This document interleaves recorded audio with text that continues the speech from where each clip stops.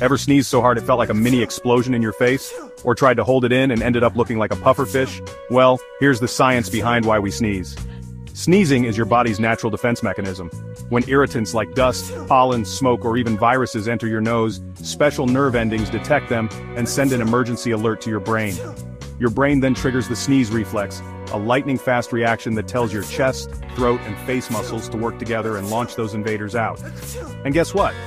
A sneeze can travel at speeds of up to 100 miles per hour and release up to 100,000 tiny droplets into the air. That's like a microscopic fireworks show, but way less fun if you're standing too close. Ever noticed you can't sneeze with your eyes open? That's because your body automatically shuts them to protect your eyeballs from potential pressure. Though don't worry, they won't actually pop out. And here's a wild one. Some people sneeze when they look at the sun. That's called the photic sneeze reflex, and affects about 1 in 4 people. Oh, and holding in a sneeze? Bad idea. It can increase pressure in your head, rupture blood vessels, or even damage your throat. So let that sneeze out. Now tell me, what's the weirdest thing that makes you sneeze? Drop a comment below.